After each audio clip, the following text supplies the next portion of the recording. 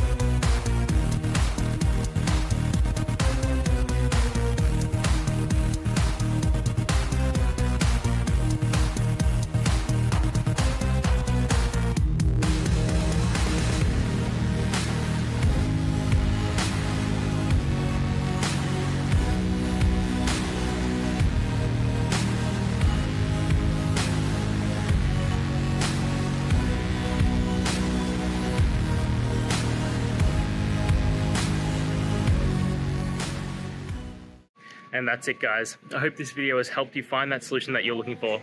If it did, please hit the subscribe button. I'd really appreciate it. And until next time, I hope you have a good one. Cheers.